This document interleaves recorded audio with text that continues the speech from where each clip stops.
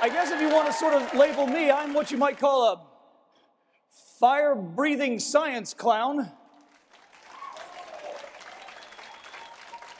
Yeah.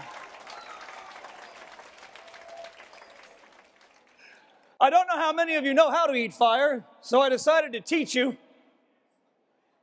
Oh yeah, you tell none of your parents about this week. And I want to do this because I believe the sideshow, the freak show, and fire eating are uniquely suited for your aptitudes. Because what I'm going to demonstrate is not a magic trick. And I want to draw just a slight bit of separation because I love magic shows, I really do. I'm just not a magician. And fire eating is a physics demonstration, not a trick. So just to be clear, I am not a magician. I am a nerd.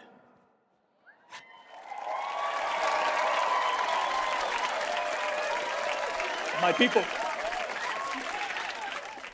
So what this means is that when you learn how to eat fire, and you will, when you learn how to eat fire, you don't need to rely on any sort of secret preparation.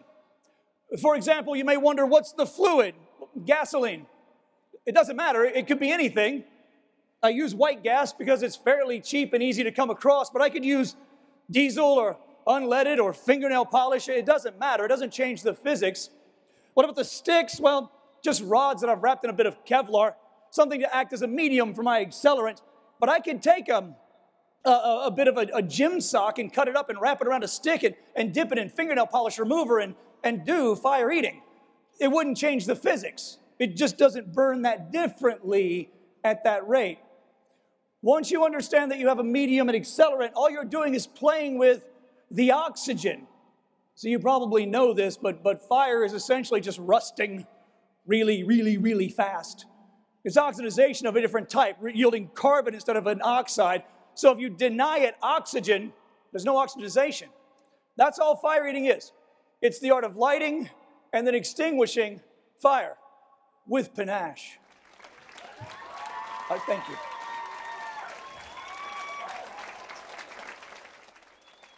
But I must admit, the only reason I do that is to show you that line of separation between the world of illusion and the world of science, that I have, in fact, nothing to hide. So there is no secret preparation when I do this with my mouth, that there is no, secret coding or hidden trap door or an assistant or a live animal or a trap door or smoke or mirrors, that all I'm doing is creating a fire through combustion and then denying that fire the oxygen it needs to survive with panache.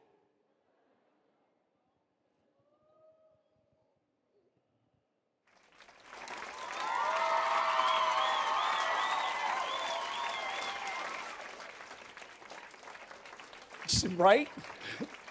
Now that you know at least as much as I do about how fire eating works on a molecular level, I want to show you what you can really do with it.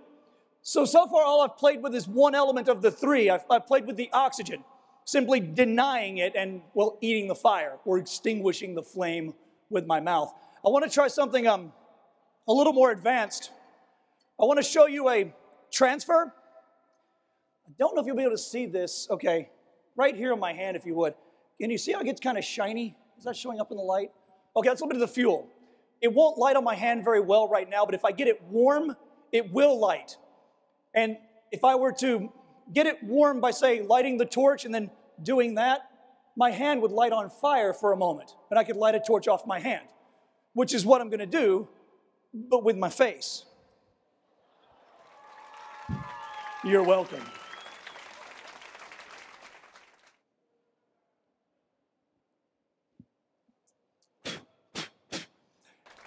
Thank you.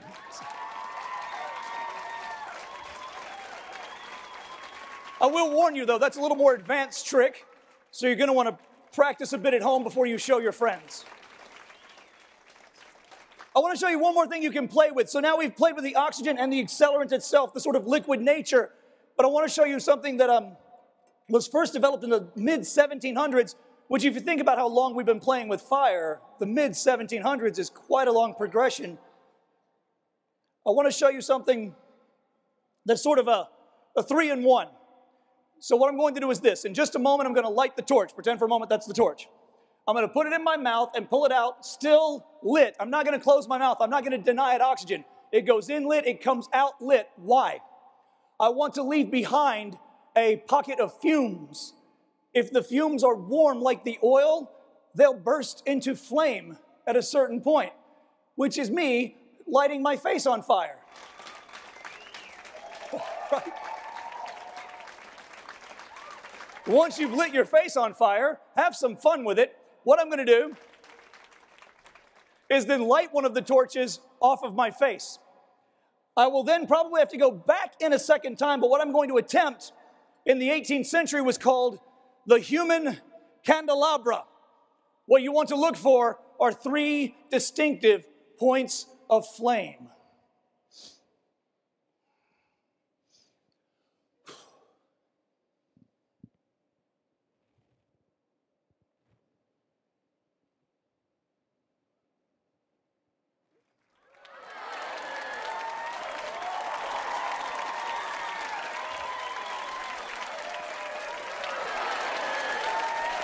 Thank you very much.